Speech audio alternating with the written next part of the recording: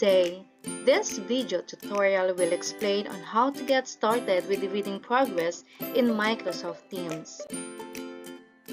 What is reading progress? Reading progress is a free tool built into Microsoft Teams designed to support and track reading fluency in your class. Students record their reading on camera and submit it to you. As you mark and return their work, data is automatically collected and organized in insights, helping you spend more time with students and less time analyzing data. Here are the basic steps in creating reading progress assignments. 1. Navigate to the general channel in your desired class, then select Assignments.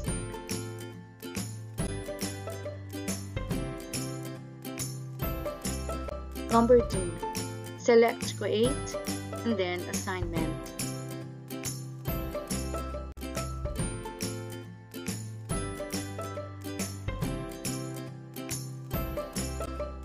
After clicking Create, do the following steps. Number 1. Fill up the required fields like title and instructions.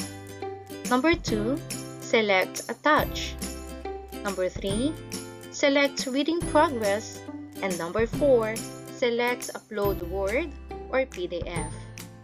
Choose Upload Word or PDF to use your own files or select Browse Sample Library to use passages provided by ReadWorks.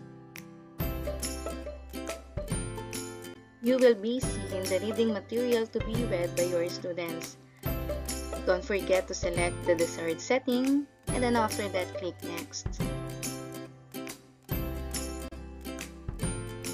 Don't also forget to set the due date and time due for submission and then click Assign.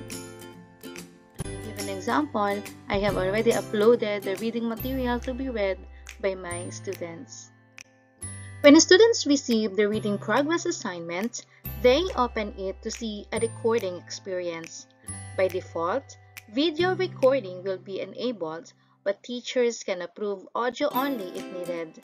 Similar to Flipgrid, the students will start the recording, get a countdown, and then the reading passage will open for the student to read. By default, the auto-detect feature is enabled, so you will see predicted pronunciations, omissions, insertions, self-corrections, and repetitions.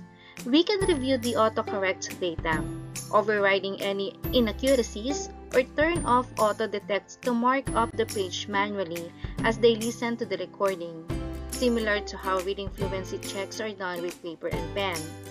To account for different speech patterns and accents, we can change the pronunciation sensitivity, analyze results to make us review faster and more accurate. In addition, with a single click, we can jump to any part of the recording to review detected words or passages.